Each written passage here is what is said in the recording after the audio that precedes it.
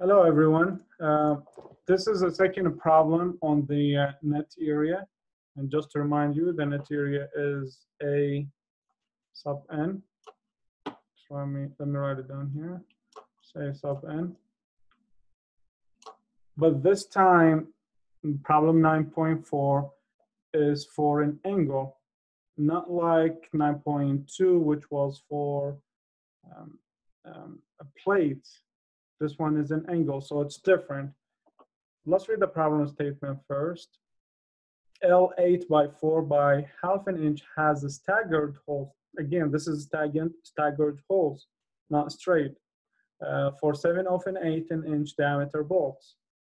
Determine the net area for the gross area 5.8 inch squared given, and the centroid of X bar is 857 inch.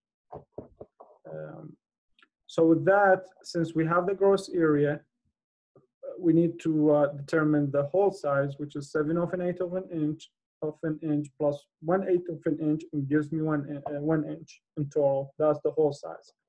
Now we have two scenarios. A scenario where it's going to fill through a vertical line through two holes, A, B, D, and E. The second scenario is where we're going to fill staggeredly, or according to the stagger pattern, A, B, C, D, and F. So we're going to determine the AN for scenario 1 and 2 and see which one controls. And of course, the smaller should control. So then going through section A, B, D, and E, which is vertically, is going to be n equal gross area minus the hole size times the thickness. So the gross area is for 5.8 minus, we have two holes here, so it's 2 times one hole size, which is 1 inch, times half given.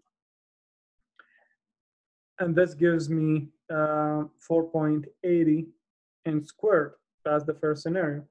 The second scenario is when we have A, B, C, D, and E. A, B, C, D, and E.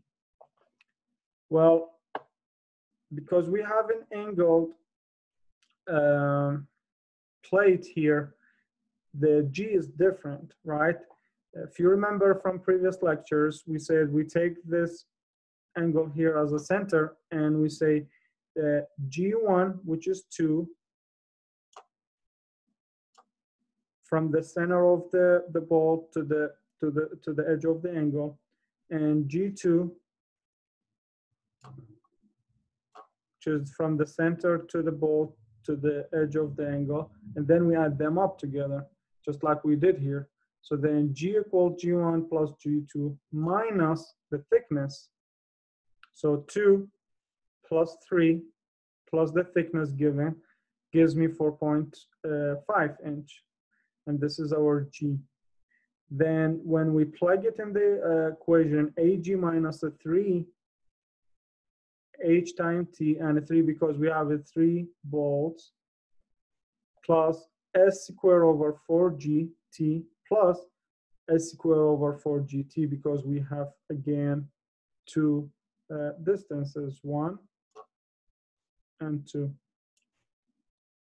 Plug and chug, 5.88 minus 3 holes times 1 times half plus 2.25, and that's your S distance, which is from here to here, right? From here to here, or from here to here.